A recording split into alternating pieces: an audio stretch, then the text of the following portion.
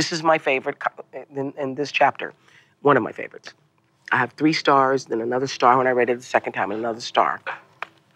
Knowing yourself deeply has nothing to do with whatever ideas are floating around in your mind. Knowing yourself is to be rooted in being instead of lost in your mind. Yes. Yes. That was beautifully written. Yes.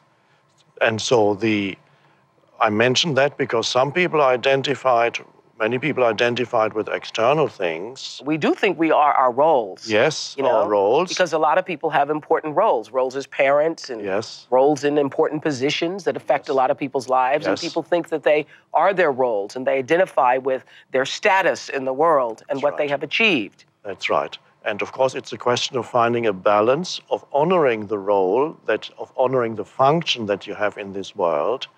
So that's fine. You have to do whatever you're doing. You fulfill your function as mother, as father, or in some other capacity, some public function, business function, whatever it is.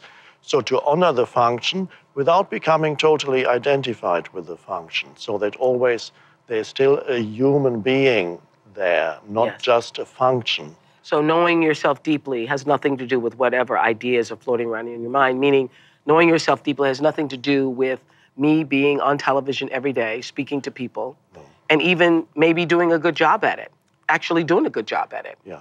And all the great jobs that everybody else is doing who's listening. Those are identifications. With form.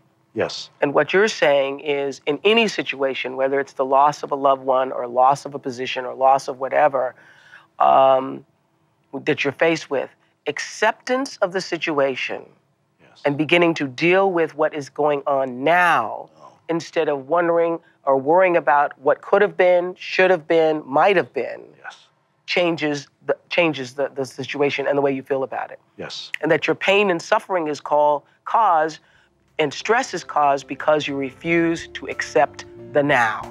Yes, you're not one with the now. Got it.